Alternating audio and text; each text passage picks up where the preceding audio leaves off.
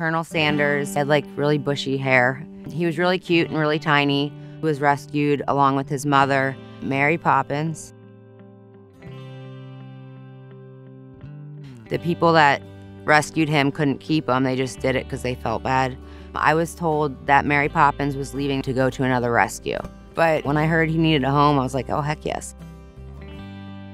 Definitely a loner at first. He was new to the farm animals. I don't think he really knew what to do with them. He was very timid, not very personable. You can tell that he missed his mom.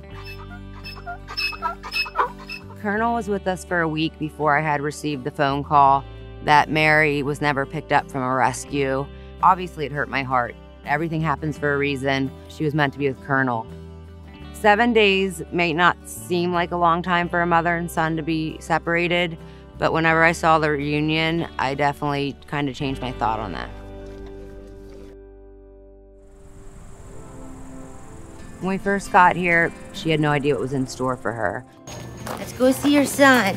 Let's go be reunited. Come on. Come on, you can do it. Colonel, go to your mama. Look who's over here. Look over. It's your son. Look. You see him yet? Come on, mama. He's right here. Come on. Come on, sweetheart. Come on, mama.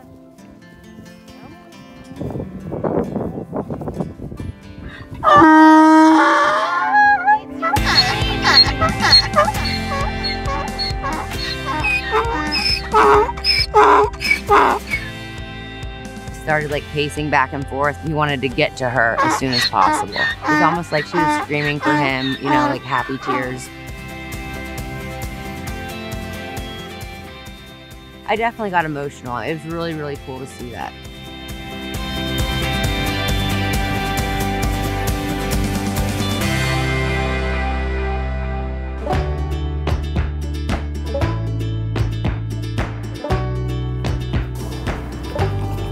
My finger. Since the reunion, Mary and Colonel have moved to a much bigger pasture, so they have more room to run and graze and whatnot. They have 2 friends, Clarabelle and Fernando, which are alpacas, and they get along really well with them. Colonel and Mary are with each other 24/7. They each have their own feed bucket, but they insist on eating out of the same one. They are never more than 15 feet away from each other and never out of sight. Colonel's kind of like the annoying kid, and Mary's, you know, she'll play and stuff and put up with them, but, you know, she loves it at the end of the day. Since Mary's been back in Colonel's life, his personality has definitely changed. He's no longer like that down and out Eeyore type of donkey. He's very, very mischievous, super curious, has quite the personality. Putting forth all the effort of getting Mary and Colonel back together again was definitely worth it. Animals definitely 100% with no doubt feel emotions, go through the same emotions as humans, go through a healing process just like us.